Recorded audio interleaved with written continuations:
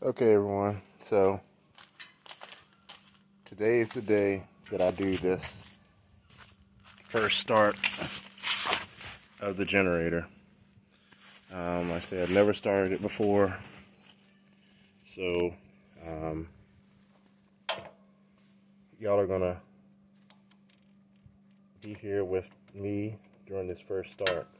I may have to put the camera down, which that's what it looks like, because I have to use both hands to do something.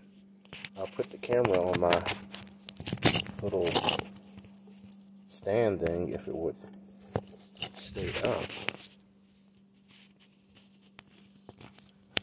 I don't know why this thing's not. There it goes. Alright, so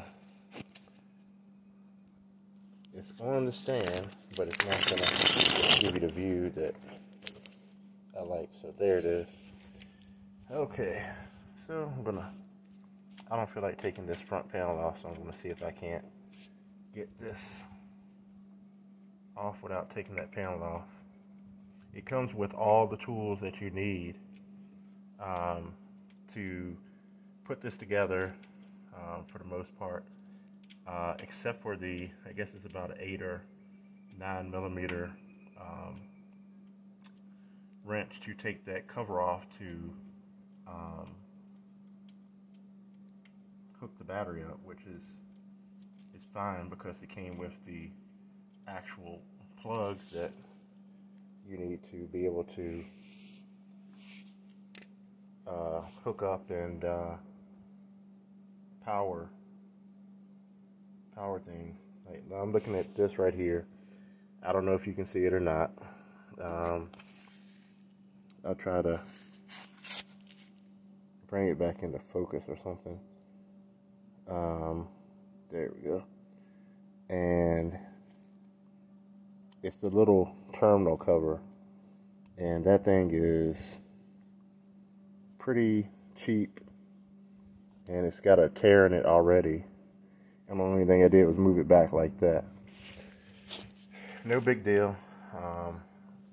It seems everybody is building and taking cheap ways out of things these days, so why wouldn't this company?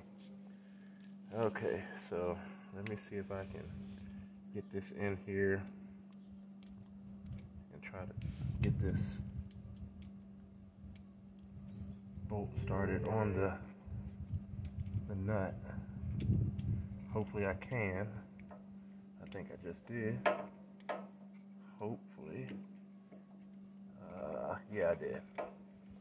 So I know you can't see what I'm doing, but hooking the battery terminal up. I'm going to try to put it in fairly tight enough that the negative cable can connect and ground it so I can start it. That's fairly tight. Okay, so I'm going to pick you up. Sorry for the hand. So this is all the controls on it, and like I said, I put the negative cable on the battery here.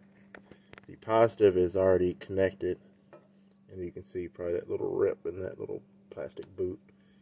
So I'm going to go around here, put a couple gallons of gas in here. It's dirty, as you can see that I left the garage door open, and all the pollen and such has got on it. Let's see here. The fuel valve is off. Just cut it on. Like I said, I've never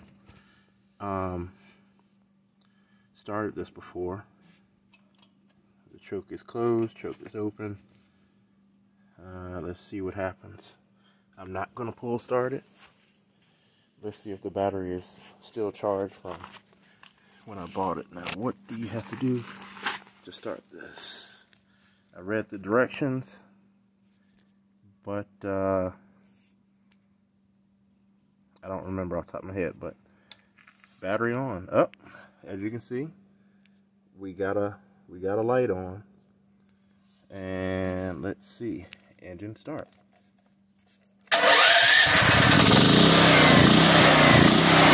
Okay.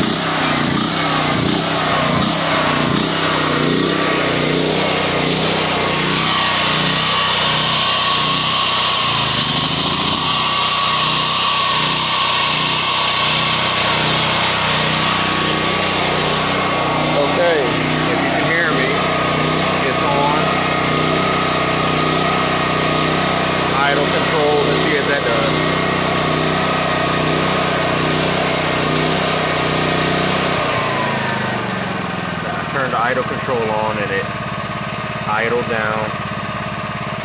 So everything's working as it should. I'm gonna let it run a while. I just wanted to show you all the first startup and share it with you. So far I like it. No smoke, everything sounds good. I'm gonna let it run maybe half an hour just to let it run and see what it does, make sure everything's okay. I'm gonna flip off this idle control and see if it revs back up. Yep.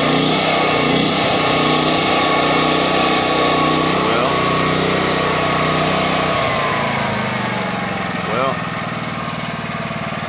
I guess the idle control is working for sure, so I'm going to go ahead and get off here, and just wanted to share that with everybody that has commented or sent me a text message or emailed me about this generator. It's fairly simple, you know. I'm going to build a pad to put it on and a cover for it, and other than that, all is well. Satisfied with this purchase. I may take it around the other side of my shop and just hook my welder into it, because it's got the same plug that I use for my stick welder, just to see how it handles with that. But all is good. Satisfied with it, and see you in the next video.